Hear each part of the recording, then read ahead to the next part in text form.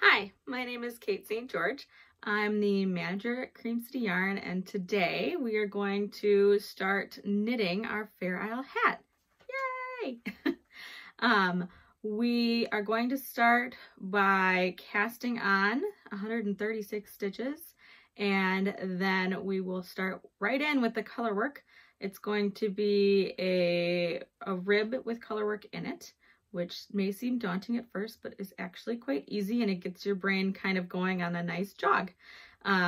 You should by now have your colors picked out and your yarn ready to go. The ones you're going to need immediately are your base, which I've chosen white for my base, which will be the main body of your hat. And then you will need your bee yarn, which would also be the outer petals of the flower if you're looking at the Katie's Cap pattern like I am. I've changed it up, as you can see from my first video, and I'm going to be using this pink as my base, and I've switched out the light purple. So I did switch. Then you are going to be using the C yarn, which I've chosen to be my yellow. And then you will use the D yarn, which I'm going to use this nice, pretty dark purple. Aside from that, we are just going to be getting through the brim of the hat today. We will not be doing the increases, or I won't be doing the increases until the next video, where we'll do increases and the colorwork body of the hat. And then on the last video, we will go through decreasing in the crown of the hat and finishing your hat. Hopefully you join me for this fun ride, and we will get started. To start, you are going to need your size US 3 16-inch circular needle. Mine are metal tipped, but they also come in bamboo and olive wood and many different other tips. Personally, I like these little metal guys. They have a nice sharp tip, and they grab the yarn really easily, and they're nice and slick, so the yarn moves quickly, because I am a fast knitter and I like to move fast. The other thing you're going to need to cast on is a stitch marker that you will use at the end. This little, it's super cute. This little guy is a Cocoa Knits split ring stitch marker. I like these guys a lot. Some people might not, because they tend to catch, but it doesn't really bother me, and I like being able to take them out and hook them on things. So those are one of my favorite stitch markers. And you will need your color A yarn, which is this for me. I'm going to switch now to having my hands so you can see what I'm doing. I will be using the German twisted, it's also called the Old Norwegian cast on, but you can also cast on with a long tail cast on. I'm going to link 2 videos in the description on slow-mos for how to do that. And I will kind of go through the long tail or the German cast on as I'm doing it for this video. So with any cast on, long tail or German twisted, you are going to measure out a length of yarn before you cast on, so you can have this kind of pre-made base row for your work. The way I do that is I kind of pick about an inch per stitch, not really, because this is a pretty small, it's usually about an inch per stitch, so I do about 10 at a time. So this is about 10 inches of my yarn, and I count off by 10. So I'm casting on 136 stitches. So I will be measuring out 13 of these little kind of 10-inch sections. So that's 1, 2, 3, 4, 5, 6, 7, 8, 9, 10, 11, 12, 13. Give it a little extra just for good luck. You don't have to do it this method, but if you do, that's the way I do it. Sometimes it works out and sometimes it doesn't. That's knitting. You're just guessing. There's no kind of stable way to do this. You just kind of go with it. And if it's a little too long, you snip it off at the end. I know that feels like a terrible waste of wool, but really what's, 3-4 inches to the rest of the hat. If it's a ton of yarn left over, you can always, rip it back out and try again. Some people that would kill their hearts, but if it's really bothering you, take care of it. It's your project. Don't let the yarn be the boss of you. The way I start out my my German twisted, or I like to call it Old Norwegian because that's the video I used to learn off of it too. So if I slip back into that, just know I'm saying the same thing, either Old Norwegian or German twisted. German twisted is much, it's the term that's more well known than Old Norwegian cast on. I do not know why, but here we go. This is the tip of my needle, and I go around and scoop and get a little twist first. And then I slingshot my hands. And then I go under, grab this stitch or this piece of yarn here, go through the center. So I've got a first twist. Then I grab here on the top, and then you go through this open hole here, down here.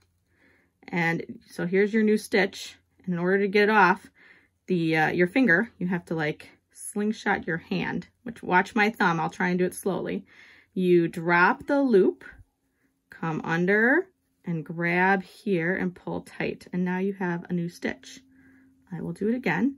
So I go under, grab, go up top and grab, come through the center and pop it out. You'll know you're doing it right if there is a little like bubble stitch, almost looks like a pearl on your needle. Again, around, up, top, through the center, and slingshot. I'll do it a little quicker. It's easier when you're going quickly. And I'll go my normal speed for you to see. I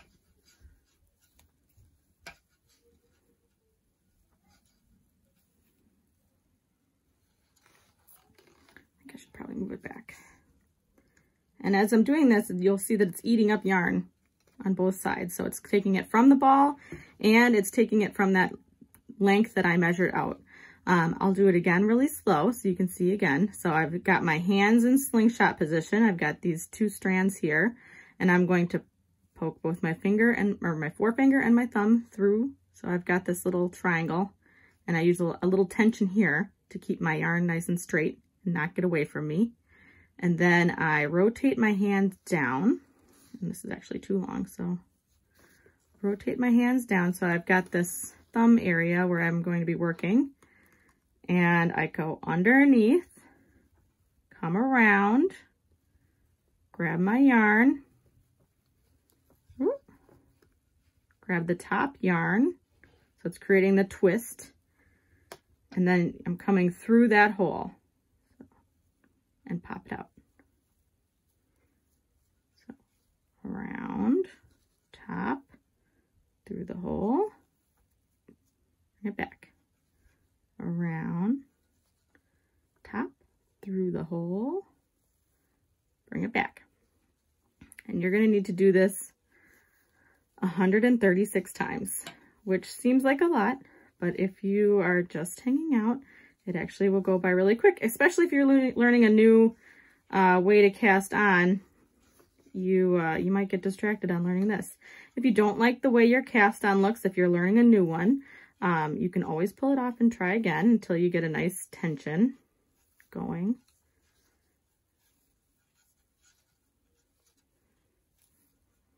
And this is how it's supposed to look. So see my nice little bumps for my stitches? This gives me a really nice edge, and it's really quite stretchy. It doesn't have to be the stretchiest cast on for your hat that you can manage. It just has to be a little stretchy, so it gets over your head and doesn't like suction to your head, or, you know, not be big enough to get your head into it. If you have any more questions, please let me know. I will attach more links because there are people with better cameras and slow-mo cameras and are more, well, who have done this more often online than I have, and I have some favorites that I will link into this video. Next, we are going to carry, so you're going to carry on casting on and get 136 stitches. And next we will join for the round. Before we get really into this knitting part, we want to look at the chart. If you've never read a chart before, I know they can be daunting, and personally, I prefer a chart over written instructions because charts can't lie to you and they can't have typos. So if it is a square chart like this and you've drawn in these colors, they can't say, oh, that doesn't look, you know, you can't make a change. You can't say, oops, I accidentally wrote a blue. Well, you will see that you put your blue wrong in the chart. And to me, this speaks clearer to me than someone trying to write like an increase round right here where you have knit 5, make 1. What if there was a typo there and no one saw it and you actually had the wrong number? So you always have to think critically about your patterns. If it doesn't make sense, if the numbers are off, either refer to the chart to see if the math works out and then maybe let the pattern writer know, but always go critically into your patterns because they're human too, and they can make a typo just as much as anybody else can. So we got to go in with a little kindness as well. Back to the chart. Before I use my chart, I look at it and there's a key. It's kind of like reading a map. So there's going to be a key where it tells you what stitches, what symbols look like for stitches. So knit is obviously going to be a clear stitch with no markings in it. So obviously this hat is mostly knit. Then purl is going to be the one with the little dot in the center, which you can only see at the brim. Then knit 2 together, which is the slash across right here. And you'll see that here along the top, but nowhere else. And then slip 1, knit 2 together and pass the slip stitch over, which is here. Don't worry about that stitch. We will get there in the end, but you don't have to worry about it anywhere in this pattern here or this part in this chart. So don't worry about that one. We'll cross that bridge when we get there. Always with chart reading, you start at the bottom of the chart and you read from right to left. So when we're doing this little chart, we're going to start here, and this is our first stitch. This represents our first stitch and then our second, and this is a 4-stitch repeat. What that means is once you finish this little grouping of 4, you're going to repeat it and do it again. Now, usually with colorwork charts, they try and make sure that the repeat fits in to the stitches you cast on. So that means that you cast on 136 stitches, and you're going to be right if 136 stitches is divisible by 4. If you get all the way around and you do not match your chart, so if you do not end on this number 4 stitch right here, that means either you've cast on the wrong amount of stitches or you've made an error somewhere in your knitting. So those are the 2 places you would check to see what's wrong here. What did I do wrong? Same thing here. When we get into this chart, it's going to be the same formula. So you read from right to left, and then you go up the chart. The repeat should be contained within the stitches. There should be no extras. If a chart tells you that there's going to be extras, usually they're on the sides here, and they do the repeat in the red. Luckily, this hat is kind. It has none of those things. So let's just worry about chart A, that's all we're going to worry about for today, right here. Some people use highlighter tape to mark where they're at, or, keep a pencil there or a magnet if they've got a magnet board reader. Personally, I don't do any of that stuff because I read so many charts that it just kind of gets into my brain. But feel free to use whatever tool you need to. Even a sticky note can help people if you move up the chart with your sticky note. I tend to put what colors, if it's a black and white chart like this, I put what colors on the side that I need, and I label them in my chart if I've changed them from the original pattern. So you can see that I know I need pink, yellow, and purple here. Do the same with your chart. It probably will help. I will do the same thing here, even though they've put E and B and D. They've spelled it out for you, but I'm going to still put my little colors on the side of the charts whenever I get near them. I hope this helps you read charts a little bit better.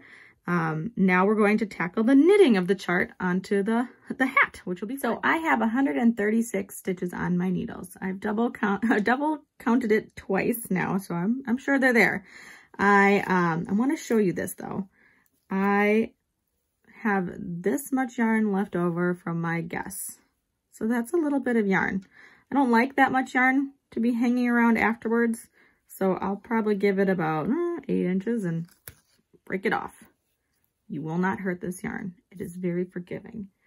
The other reason I like this cast on and longtail will give you the same result, is it gives you this little ridge. You can see it right there. This ridge helps you figure out if you are twisted or not. Because it's got this nice little base on it, you can make sure that all this little ridge, all along it, is facing towards the inside of the needle. If it has twisted over, and here, this would be a twist. If it looks like this, see how it looks, how it goes around the needle? You will have a twisted hat. And while that may seem like, who cares if it's a twisted hat, you're knitting, you will end up with a Mobius strip when you join in the round, and you will never have a hat that fits, and it won't be able to close. It turns out that you can't undo a twist once the twist is in when you're in the round knitting. So it is extra important to make sure that your whole line of little stitches are pointed towards the center before you start. This little practice will keep you from hours of frustration later, especially if you're like 10 rows in and you notice that you've got a twist. That's just heartbreaking. So now that we've got our needles all joined up and our little twists all towards the center, you are going to start knitting. Sorry if I'm moving all over the screen. I am new to this angle. You're going to take your stitch marker before you start, and you're going to slide it on.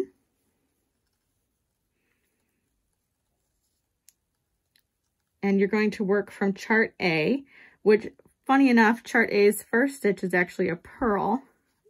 So you will get your yarn situated and purl your first 2 stitches. So it's all secure and not twisted. Now you can look, after you put these 2 purls on your needles like this, you can look and see if you're still in the round and no twists. It's better to check now than find out later. So see how this looks? It's pretty stable, it's not going anywhere, so you can mess around with it or pick your different colors. Next, we will add our color B, which is my pink. Okay, so we have our 2 purl stitches from the first part of the chart. So the first chart says dot dot, which would be 2 purl stitches in white, or your main color that you're using. And then the next 2 stitches have no dots in them, so that means we are going to knit those next 2 stitches. We are going to do that with the next color. My color happens to be pink. So what I do to start with my next color is I give myself about a 4 or 5 inch tail. Doesn't matter, no one's coming at your knitting with a ruler, just kind of do what feels comfortable. I set up joining my new color by starting my knit stitch like this, and you actually, shock and awe, just knit the pink. So just do a knit stitch with that pink. You leave your white behind. I do 2 color knitting by, well, Fair Isle knitting means that you are always using 2 colors. If it goes more than 2, it technically becomes color work. Fair Isle in itself means that there are 2 colors in a round. That's a fun little tidbit, in fact. But what that also means is you can do it a couple different ways. I like to do it with my pink coming from underneath. So I do it with 2 hands when I do color work. I do my color that I would like to shine through. There's a whole thing about dominance with color, but in the way I remember it is, if it's in this hand, in my left hand, then it's going to shine a little brighter when I'm knitting with it. If I were to put my pink in my right hand and throw with it, the stitch will come out smaller and my color won't be as bright. So I keep my pink in my left hand and I pick actually this color here. Now, if that is too hard for you, I will show you how to do color work with one hand, and that's fine too. But the reason why I keep it in 2 hands is so that my yarns don't twist. You don't actually want them to twist. We do a clever thing here that helps them twist on their own so that you don't get a gap between colors. It's called going under and over. I will always bring my pink up from underneath my work, and I will always bring my white from over the top of my work, so under and over. Because we are doing purls, just get this guy here in my And we are going to bring this yarn forward like a purl, and we're going to purl. So we're repeating our chart. Those 4 little stitches were our first half of our chart. Now we're going to repeat.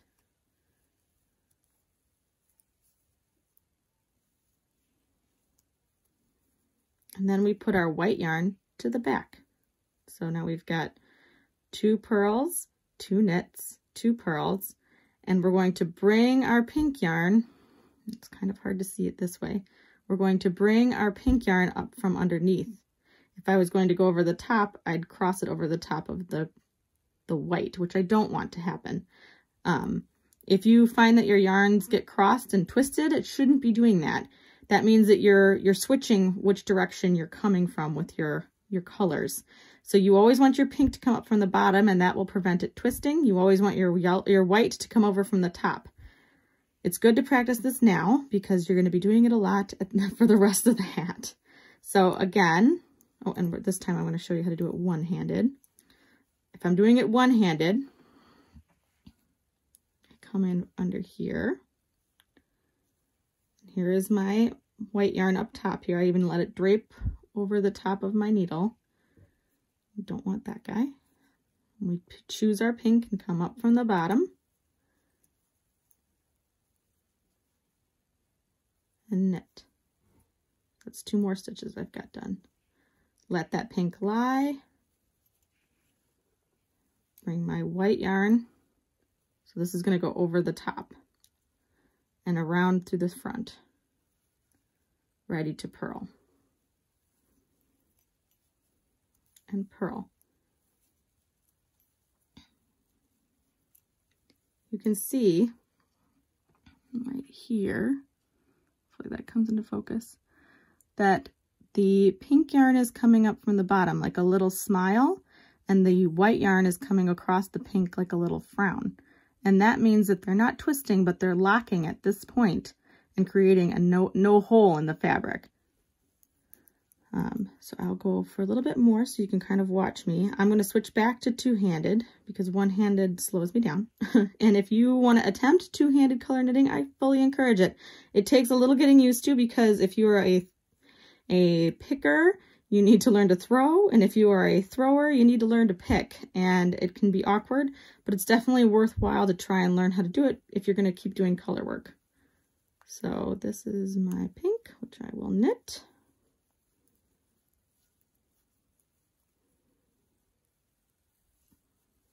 I keep doing that because I'm ready, and then I will purl with my white.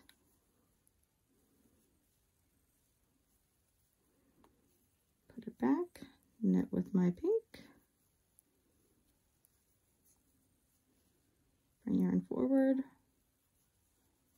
purl with my white. Notice I'm not expending a lot of energy. I'm not twisting my stitches in any way. You can see the yarn kind of getting twisted down here, but that's because I don't have my skein set up. Usually what I will do is I will put my pink over near my left hand, and I'd put my white, which fell on the floor, over near my right hand, and that would prevent any more twisting because it does like to touch itself, and if it touches, it will kind of stick together, which is nice but also annoying. Move my yarn back, and I keep doing that to go fast. Purl,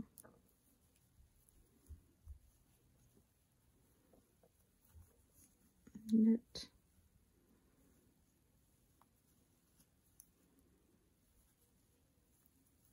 purl.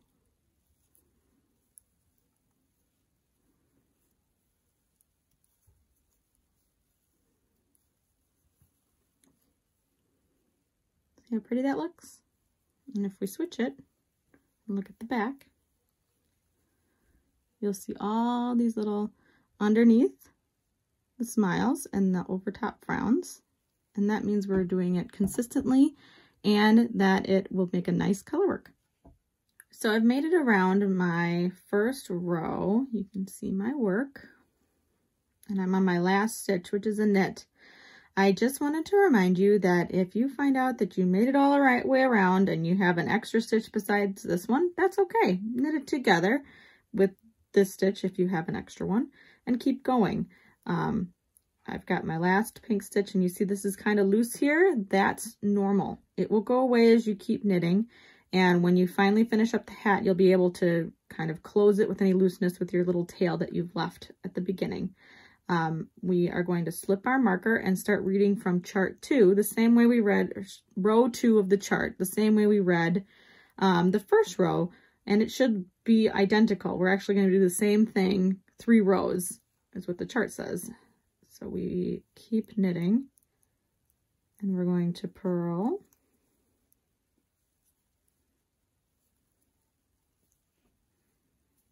And then this is another thing I wanted to see. This is where I first joined my pink yarn. It's going to be a little loose. See how my stitch got really loose there if I pulled? And that's okay. So the way we stop that, and you're like, oh no, you wrecked it. No, you haven't. You just pull it kind of shut there and see it's fine. It's a fine stitch again. The other thing you want to know about is probably, well, that's not good English, but what's fine? It's fine. You want to keep your tension throughout this whole thing. So make it nice and stretchy. Shouldn't be so tight that you can't move it. And it shouldn't be so loose that it's like really sloppy and falling off the needles all the way around. Mine usually on a 16 almost fall off, but so if I ignore them too much or I jostle it too much, it'll fly off the end. And if that happens, I just put it back on. I'm going to keep knitting the rest of these next 2 rows, which should be identical. And I will show you when and how to join the next color. Okay, so I've knit my 3 rows with the pink. You can see how my color work looks on the back side. You can see how I have consistently kept my pink coming up from the bottom and making little smiles, and my white making little frowns. And it looks like this. It looks a little ruffly, and that's okay. If you've knit a lot of hats and you're used to a rib that kind of pulls in tight, this rib is going to spread out a little bit. It's not going to be tight like your usual rib. So this ruffle is correct. When we get farther into the hat, it will look nice and flat, and I promise you it'll be okay. I'm going to finish my last pink and show you how to change colors. So I slip my stitch marker, grab my white, purl,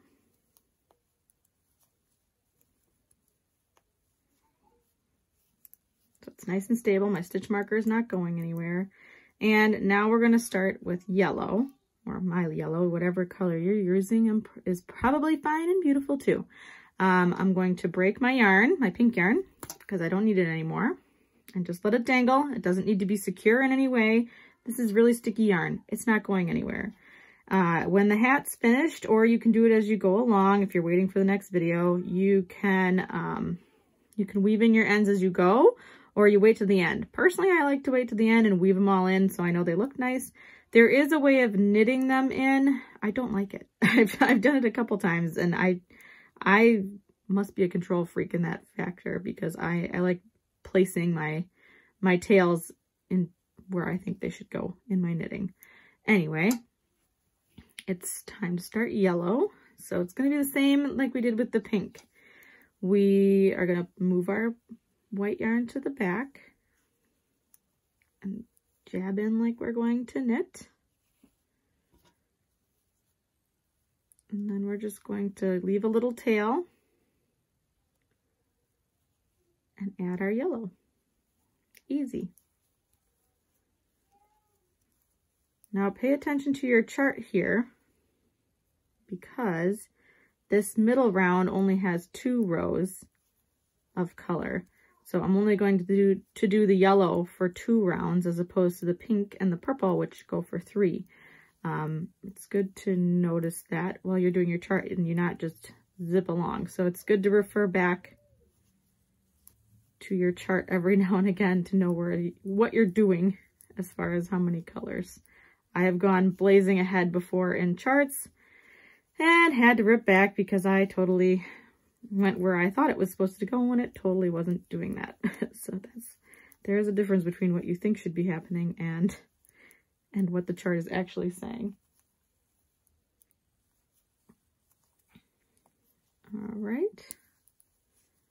I'm going to keep knitting this yellow and white, and I will show you what the end of the brim looks like. Okay, so I've finished my brim, and you can see how my hat looks all the way around. Nice and stretchy. There, better view. And this is what my back side looks like. As you can see, has a nice little give to it. It's not too tight, not too loose. It's a good little brim of a hat. I'm going to break the purple. And now I'm ready to start on my next chart and the next part of the hat. Going forward, in the next video, I will show you how to increase per pattern instructions and start on the colorwork part of the hat. So thank you all for tuning in today, and I will see you next time. Have a great day. Bye.